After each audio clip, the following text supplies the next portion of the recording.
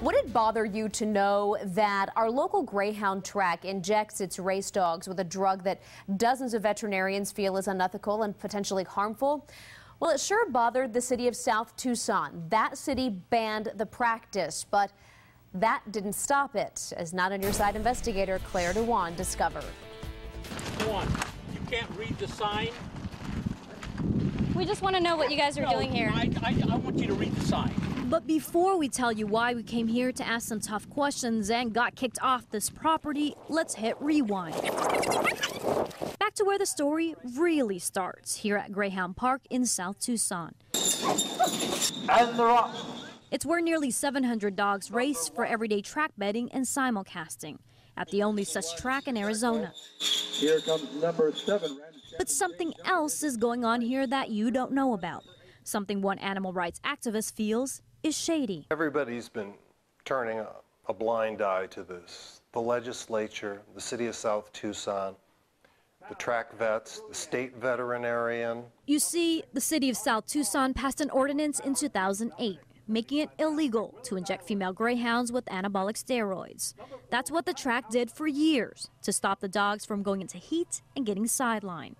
The track just doesn't want to make any effort to comply with the steroid law. So what did the track do instead? Well, we acted on a tip, waiting in a nondescript van with our cameras rolling, staking out a home just outside South Tucson city limits. Lo and behold, right around 6 a.m., a truck loaded with dozens of dogs arrives on this empty street. Veterinarian Dr. Joe Robinson gets to work right away, giving the injections, which are perfectly legal in Tucson. Hi, Mr. Robinson. Private property, you guys need to get off of. Can we talk to you guys about what you're doing here? It's none of your business. Is it ethical what you're doing right now? Yes. It is ethical? How so? Huh? You're involving yourself in a doctor-client privilege performance. It's not none of your business. But some of those who are in the same business don't agree with Robinson. More than 100 local vets signed this petition to outlaw steroids in South Tucson.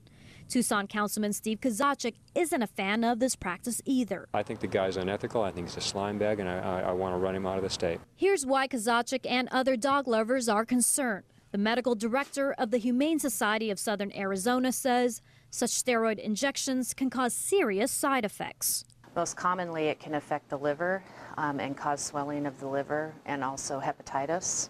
Long term, Dr. Carter Neal says steroids can inhibit the dog's immune system or cause birth defects. After getting video of the injections, 9 on Your Side tracked down Greyhound Park's CEO, Tom Taylor. He admits the dogs were receiving steroids in Tucson that had been banned in South Tucson.